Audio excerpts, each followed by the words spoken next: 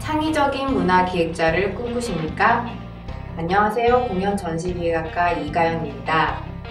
저희 공연전시기획학과는 새로운 시대의 흐름과 학문 수요에 맞춰 인문학을 바탕으로 다양한 학문이 융합하는 교육을 실시하고 있습니다.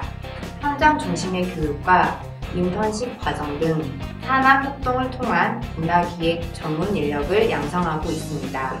특히 저희 공연전시기획학과는 지역문화 콘텐츠 기획 인력 양성 사업으로 2014년 교육부 지방대학 특성화 사업과 특성화 우수학과에 선정되어 2014년도부터 18년까지 최대 22억 5천만 원, 연간 4억 5천만 원을 지원받고 있습니다.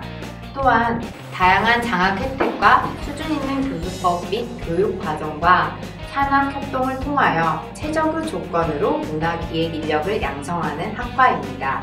공연전시기획학과 4학년 한미 2학년 박준태입니다. 저희 학과의 장점은 첫째, 인문학 특강 및 문화 콘텐츠 워크숍. 둘째, 자신의 진로에 맞는 특성화 동아리 운영.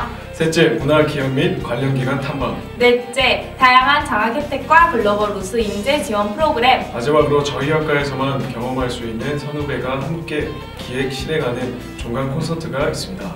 특성화 동아리 활동과 다양한 프로그램으로 교수님과 선후배 전문가가 함께할 수 있는 좋은 환경에서 공부할 수 있습니다. 저희 공연전시기획학과를 지원하고자 하는 전국 수험생 여러분 정말 수고 많이 하셨습니다. 이제 저희 공연전시기획학과에 오셔서 함께 문화기획자의 꿈을 펼쳐나갔으면 좋겠습니다. 수험생 여러분 파이팅! 안녕!